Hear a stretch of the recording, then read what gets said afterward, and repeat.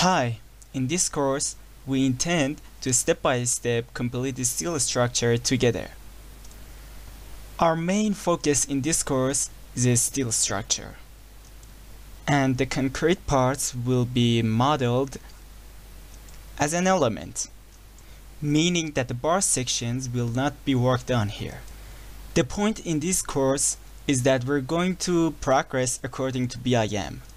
As I said earlier, this is a steel structure project with approximately 35 floors, and any sort of connection you'll be needing exists in this project.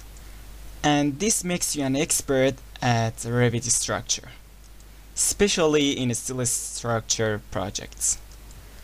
Now, I'm gonna give you a summary of the topics that will be covered in this course. So please stay with me.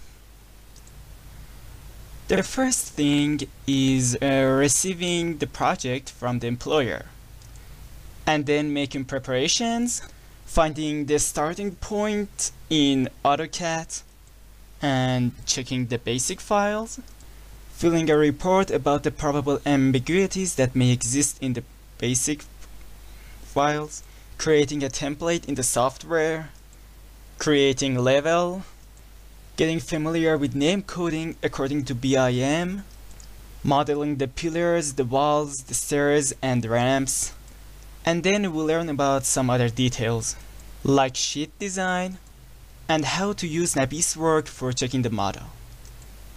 Throughout the course, you will learn lots of other significant points, but pay attention that all of these elements are going to be built as a family, and you will be skillful at families in here. Watch this course very carefully and stay with me, and let us begin our very first session.